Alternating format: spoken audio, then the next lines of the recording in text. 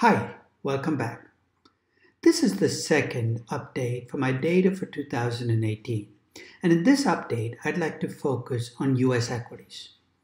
Now, looking back at 2017, if you are a US equity investor, you had a pretty good year. And how good a year was it? The best way I can think of showing you how US stocks did in 2018 is to look at their performance over the course of the year. So I've broken down by month what US stocks did. In this particular case, I'm focusing on the S&P 500 by month from January through to 2017 through January 1st of 2018. In 10 of the 12 months, stocks went down. The S&P 500 increased. There was 1 month where it was relatively flat, April, and there was one bad month over the course of the year, which was August of 2017. The total returns that the S&P 500 made for the year, including dividends, was 21.85%. But only 2.22% of that came in dividends. The rest came from price appreciation. Now, before we look at how good that year is relative to historical performance for US stocks, let's look at T-bonds. I focused on the 10-year T-bond rate, which started the year at 2.45%. For the first half of the year, the rate continued to drift down as low as 2.21% before coming back close to where it started and ending the year at 2.41%. Since the rate on the T-bond did not change much, the return on the T-bond over the course of the year, which includes both the coupon and the price change, is almost close to the coupon rate. The coupon rate was 2.45% at the start of the year. The additional price change was 0.35%. The total return on bonds was 2.8%. So stocks delivered about 21.65% in returns. Bonds delivered about 2.8% in returns. Now, how do those returns measure up against history? Perhaps the easiest way of getting perspective is to look at the data going back all the way to 1928. Now, I actually have computed on my website annual returns on stocks, 10-year T-bonds, and 3-month T-bills every year going back to 1928. And if you look at the historical returns, looking across the entire time period, 1928 through 2017, you can see that stocks on average, if you compute an arithmetic average, where I can just add up the numbers and divide by 90, comes out to 11.53%. A compounded average, a geometric average return, which I think is a more sensible way to think about stocks in the long term, the return was about 9.65%. On T-bonds, over that same time period, looking at compounded returns, the return you'd have made would have been 4.88%. So over the 1928 through 2017 time period, if you're a believer in mean reversion, that things revert back to the way they used to be, the geometric average numbers yield an equity risk premium of 4.77%. Now, in this table, I've also looked at the last 50 years of data and the last 10 years of data so that you can see what the averages look like across time.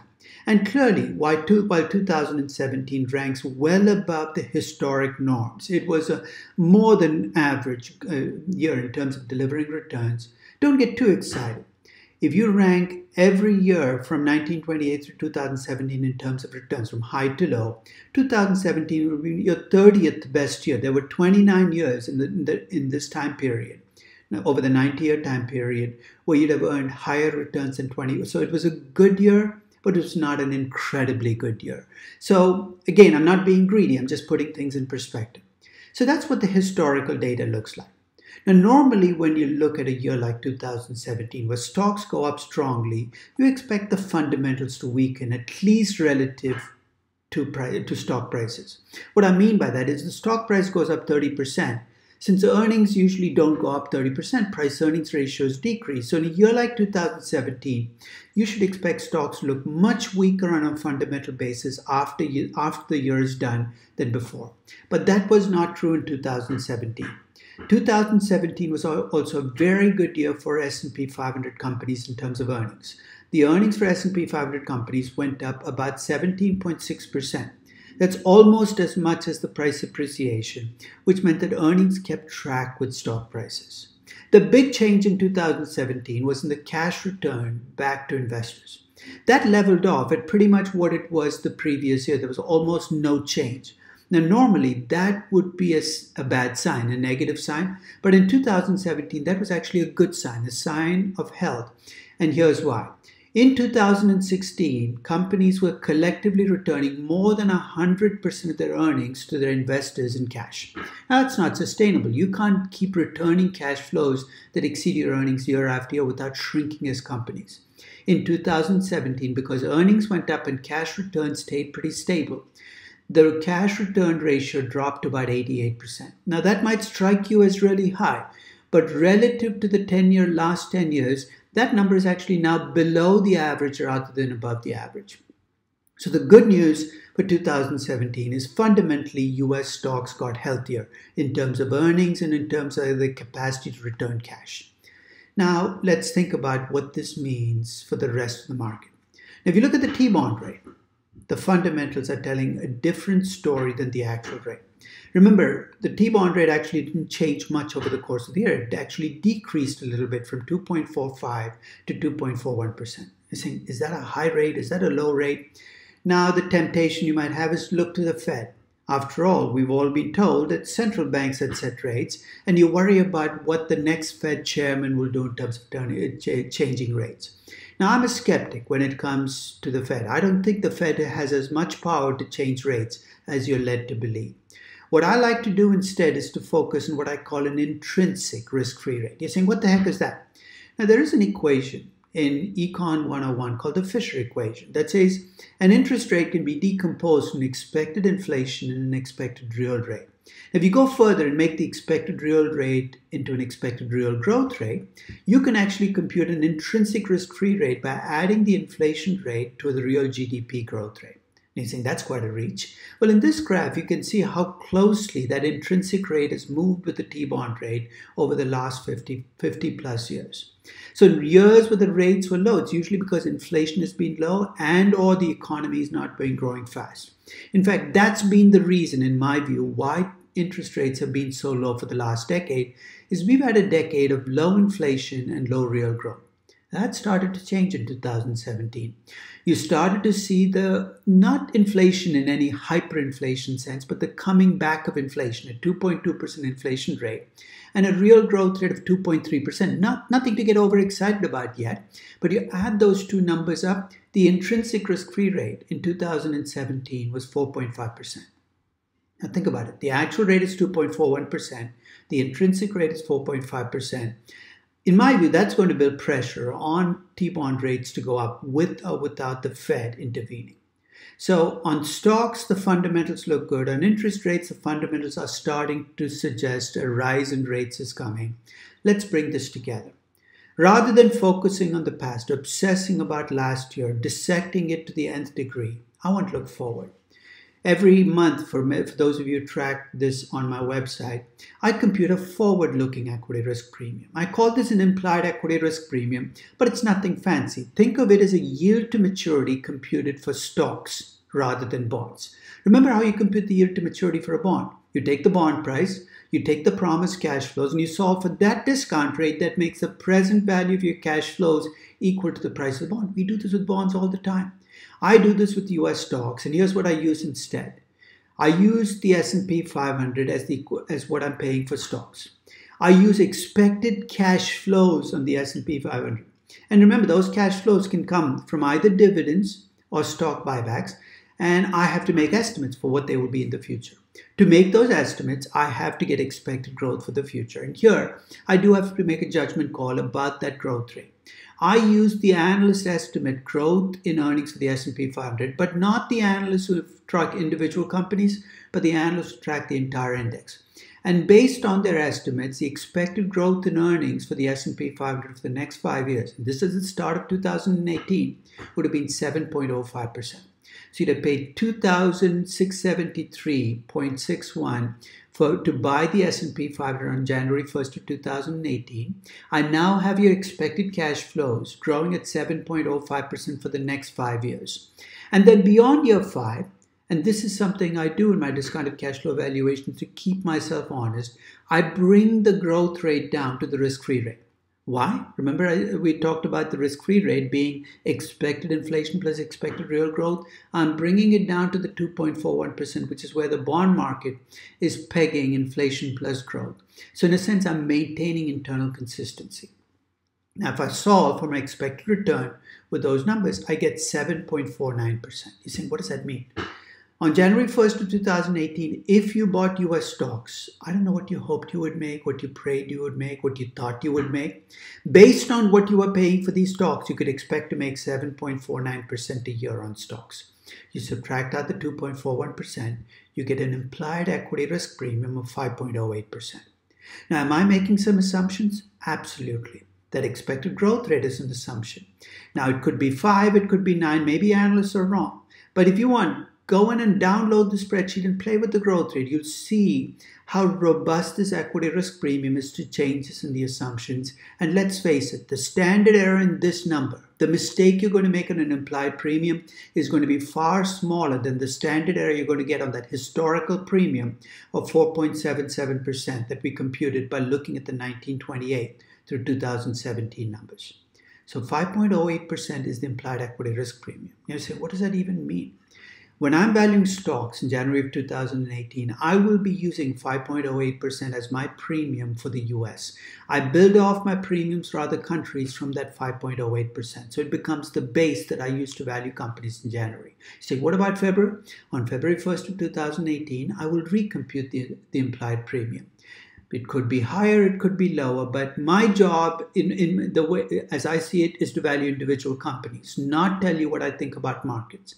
I'm taking the equity risk premium as the market price for risk. Now, you might not like that view of equity risk premiums. You might prefer to make market timing judgments, and I'll at least give you a framework for thinking about how you would do this. When you look at the 5.08%, if you're a market timer, here's the question you're asking. Do I think that implied equity risk premium of 5.08% is a high number, a low number, or a reasonable number? If you think it's a reasonable number, if you think that's a reasonable price for risk, then you think stocks are fairly valued. If you think that's too low a number, that the number should be much higher than 5.08%, then you think stocks are overpriced. And if you think that number is too low a number, that the premium should, too high a number, the premium should actually be lower, you're actually arguing that stocks are undervalued. Any judgment about markets is also a judgment about equity risk premiums. You're saying, how would I make that judgment? Well, I'll give you some history for the implied equity risk premium. In this graph, I have the implied equity risk premium going back to 1960. The average implied equity risk premium, so this is basically what I did in 2018, repeated back through 1960. The average is 4.16%. Now, you might say 5.08% is higher than 4.16%. Therefore, I think stocks are undervalued. I should go out and buy stocks. Just to play devil's advocate though, the last 10 years you've seen premiums rise, and the premium of the last 10 years has been 5.54%. So you could look at the last 10 years and say, maybe the premium is too low. I think stocks should go down. You can already see why market timing judgments can vary across people depending on the slice of history they latch onto. But you can make a judgment on premiums by looking at historical data and comparing it to today's premium. But you can already see why people who are so quick to call this market a bubble are having a tough time getting their story to stick, because this is in 1999. In 1999, the implied equity risk premium was 2%. Clearly, you'd have no trouble making the case that that number was too low. It was low against any historic norm. 5.08%, much tougher to make that call. But if you want to make that call, that is perhaps the question you need to ask. Is 5.08% a reasonable premium for US equity markets? So at this stage, you can make your own judgment. But for me, the way I see the 5.08% is that is the price of risk I will be using for 2018. Just to give you some perspective, that number at the start of 2017 was 5.69%. What caused it to decrease over the year? Two things. One is stocks rose. The second is cash flows froze. You bring those two things together, your premium is going to decrease. In fact, the only reason it didn't drop more is because expected growth rates went up from 5.54% at the start of 2017 to 7.05% at the start of 2018. Why did they go up? There are two reasons. One is 2017 was a pretty healthy year for US stocks. Earnings went up by 17.5%, so analysts feel a little better about stocks. The other, of course, is the new tax code. It's going to reduce the tax rate for US companies, and many analysts are projecting a jump in earnings as a consequence. Well, we'll find out soon enough whether that's going to be true. So what's the bottom line? Am I worried about equity markets? I have never, ever not worried about equity markets. In fact, I'm glad I'm worried about equity markets. Anybody who tells you that they have no worries about equity markets is in denial. The nature of equities is they should always evoke worry. There's always risk under the surface. That said, my worries shift from year to year. And this year, here's what I'm worried about. I'm worried about the fact that T-bond rates are going to go up. Why? Not because the Fed is somehow going to raise rates. I don't believe that. But because the gap between the actual T-bond rate and the intrinsic risk-free rate has widened. So I think rates are going to go up. Is that going to be catastrophic for US stocks? If everything else was frozen and the T-bond rate went from 2.41 to 4.5%, your equity risk premium is going to collapse. That's going to be catastrophic. But I don't think that's going to be the case, because as rates rise, think of why rates will rise. They will rise because the economy is robust, because real growth has come back. If rates rise and the economy is robust, I think US equities will overcome the hurdles. If rates rise and the economy stumbles, then we're in trouble. But that goes without saying. So for the next year, that's what I'm going to be watching. I'm going to be watching how earnings at US companies evolve as the new tax code kicks in. I'm going to be watching how much US companies return to their investors from the trapped cash they're going to bring back home and how much they reinvest. And I'm going to be watching the T-bond rate to see how it reflects what's happening in the economy out there. But along the way, I'm sure I will be learning lessons that I hopefully will be able to revisit at the start of every month when I update my equity risk premiums. Thank you very much for listening.